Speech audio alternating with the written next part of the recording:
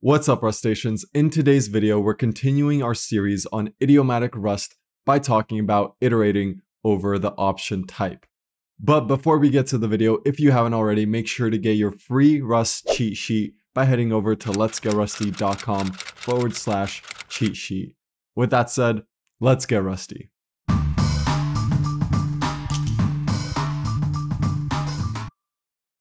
In this example, we have two variables, grade, which is an optional containing a string, specifically the sum variant containing a letter grade, and then grades, which is a vector of letter grades.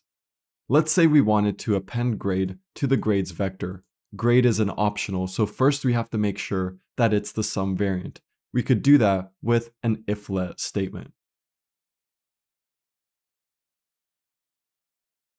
Here we're checking if grade is the sum variant, and if so, pushing it onto the grades vector. There is, however, a simpler way to do this. We can accomplish the same thing with one line of code. Extend is a method that extends a collection with the contents of an iterator.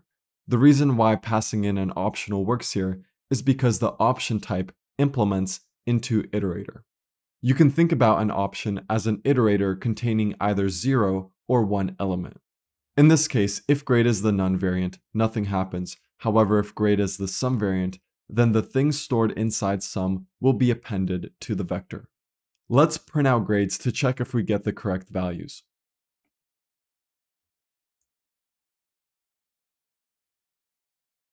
As expected, A+ was appended to the vector. Because the option enum implements into iterator, it can be used where an iterator is expected. Let's take a look at a few examples. We just learned how to extend a collection. Next, let's take a look at how to extend an iterator.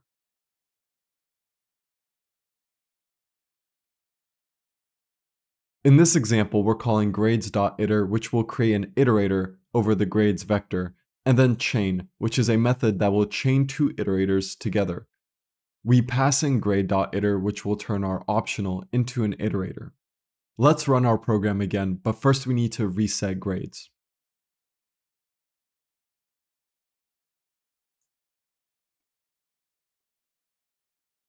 As expected, all the letter grades were printed out, including A+. Let's look at two more examples.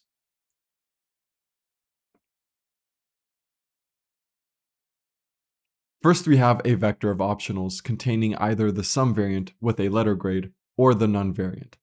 Our goal is to create a vector with the letter grades, filtering out all the none variants. We could do this using iterators.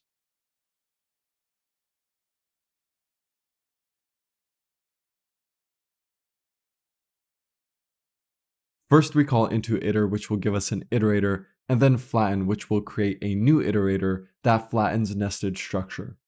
In this case, flatten will extract out the items stored inside the sum variant and throw away the none variants. Finally, we call collect to transform the iterator back into a collection, in this case, a vector of string slices. Let's run our program.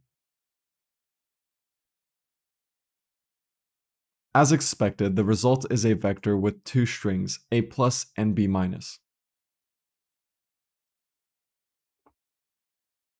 In this example, we have an array of grades, either numerical grades or letter grades. Our goal is to parse these strings into a vector of floating point numbers, filtering out all the letter grades. Again, we could accomplish this using iterators.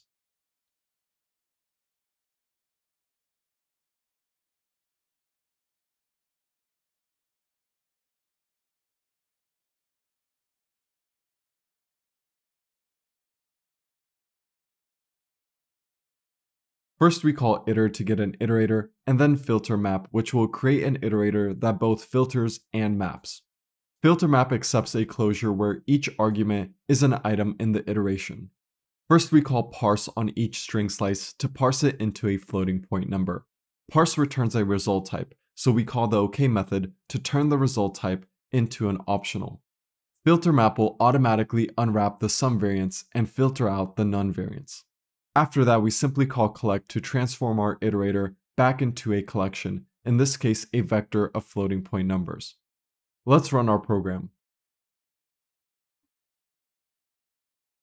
As expected, we get a vector containing only the numerical grades.